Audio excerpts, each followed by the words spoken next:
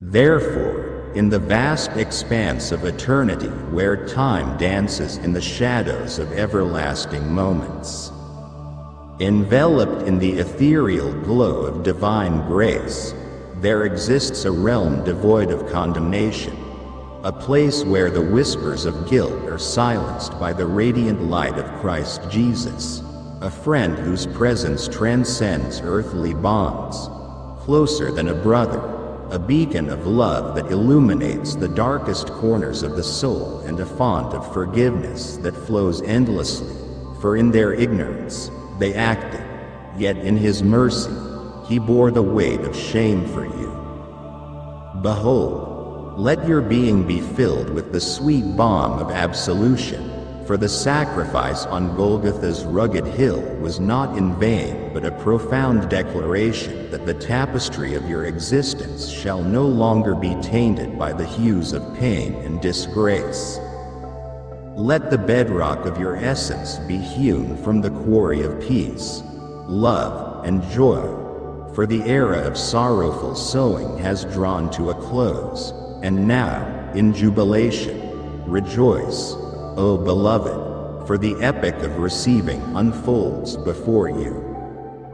The boundaries of your destiny have been stretched beyond measure, the frontiers fortified and secure in the new dawn of exaltation, with an abundance overflowing to carry out the divine mandate of the Almighty, who proclaims in resounding certainty, "It is finished." The potency of the crucifixion has cascaded down, anointing and consecrating the very pillars that uphold your essence. Embrace this sanctification with exuberance, casting off the shackles of yesteryear's sorrows, for now, in the splendor of my love, the turbulence of trials shall not cripple you, nor the weight of lamentation burden your spirit. I bestow upon you the tranquility of my peace. Let it encase your every step as you venture into the expansive domains. For the foundation has been laid, the tent peg firmly in place, operating from a purified sanctum, a sanctified sanctuary,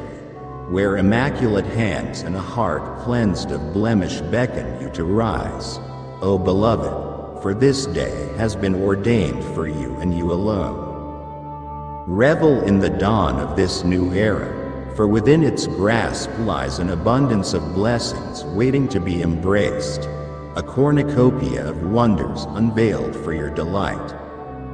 So fret not at the sight of earthly commotions, for they obscure the grandeur of my workings behind the scenes, the imminent displays of my sovereignty, waiting to unfold in a moment's notice. Cling steadfast to the truths you hold dear, and receive this divine proclamation, spoken forth from the chambers of my paternal heart, for in me, your Father, all things are possible, and it shall be so.